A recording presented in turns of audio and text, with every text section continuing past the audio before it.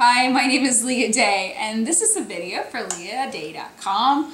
I just recently got an impulse buy on eBay. It is a Viking 6570. The reason why initially I looked at it when I was on eBay is because it was red, and red is my favorite color.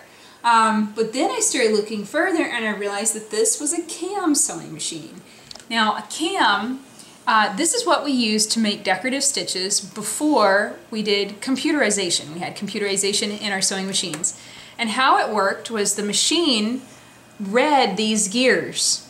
And you can see there's different settings. Like this is probably a setting, the second one, third one, and then fourth one. There's 4 stitches per cam. You can see them here. They're all color coded, and you can see them on the machine, what you can expect from the machine there too.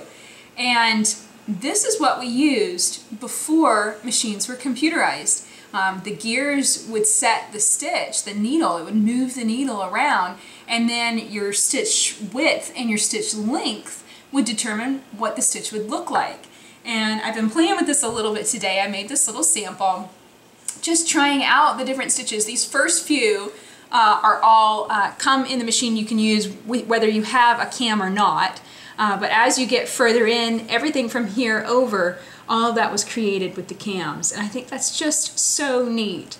You really get a very different stitch depending on your stitch width and length. Here I was playing with this little wiggly stitch, and you can see having a longer stitch width and a more narrow stitch, a longer stitch length and a more narrow stitch width produced a very different effect.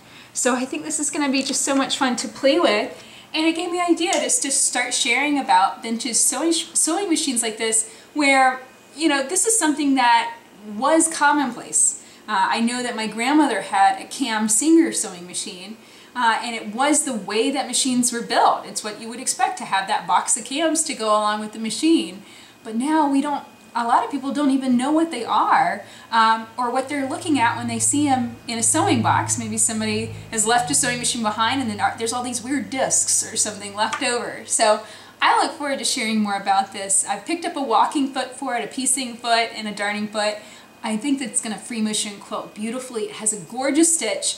It's 100% mechanical. There's no computerization in it at all. So it really produces very, very beautiful stitches, and I think it's going to quilt really well. So I hope that you enjoyed this new little mini series. I'm going to have fun shooting and sharing with you, and of course, Leah loves machines. I'm always ready to find and play with new sewing machines in my studio. So until next time, let's go quilt.